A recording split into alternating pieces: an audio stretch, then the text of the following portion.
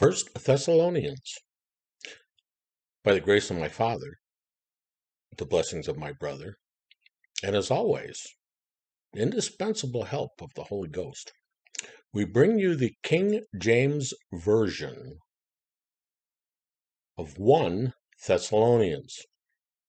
In this book, Paul extols Thessalonia as a great example of the gospel working properly.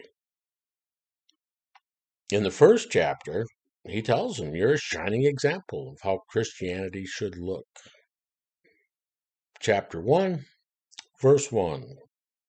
Paul and Silvanus and Timotheus, unto the church of the Thessalonians, which is in God the Father, and in the Lord Jesus Christ.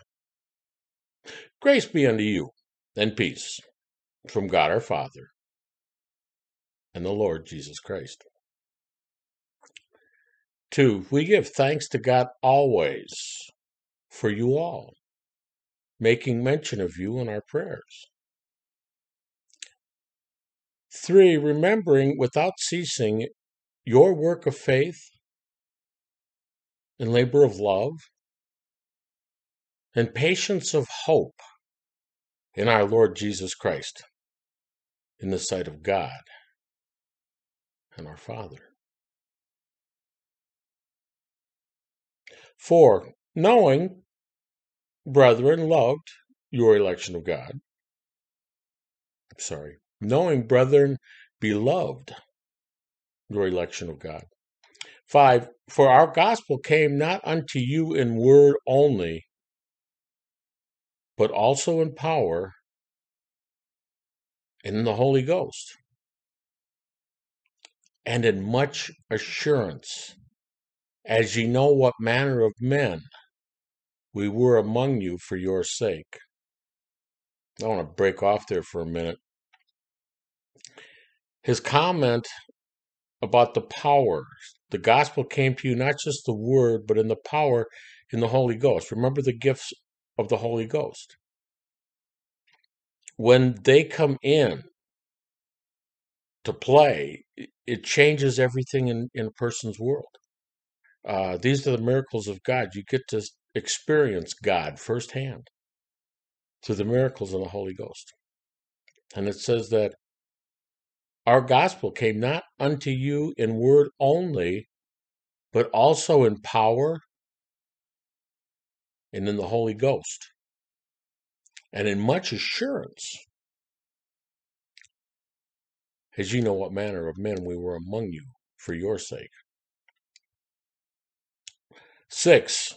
And you became followers of us and of the Lord, having received the word in much affliction with joy of the Holy Ghost.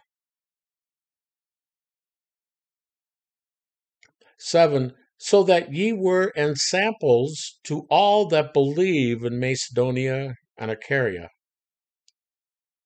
8.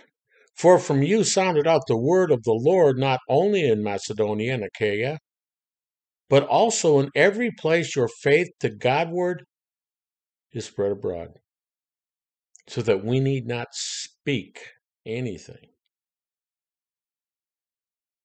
So that we need not to speak anything. They're full of the Holy Ghost. When the Spirit of God is in you, when it surrounds you, it's a known event. It's not a secret. The light comes in. These people had this. Bounce over to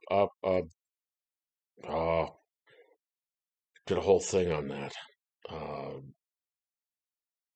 think of it in a minute. 9. For they themselves show us what manner of entering in we had unto you, and how ye turned to God from idols to serve the living and true God. 10. And to wait for his Son from heaven, whom he raised from the dead, even Jesus, which delivered us from the wrath to come.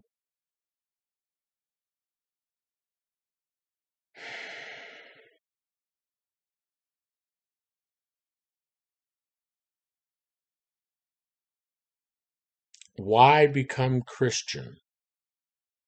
A little blurb on that. People had enhanced intelligence. They had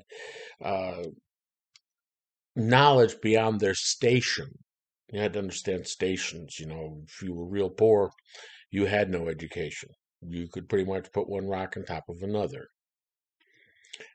If you were rich, you had all the education in the world. With the event of the Holy Ghost, people that had no education or limited education became as knowledgeable as those who had an education. Maybe not specific in anything, like engineering or science, but understanding everything that was going on. That's part of having the Holy Ghost in your life. That's part of having Him in your church. Someplace we need to head and walk.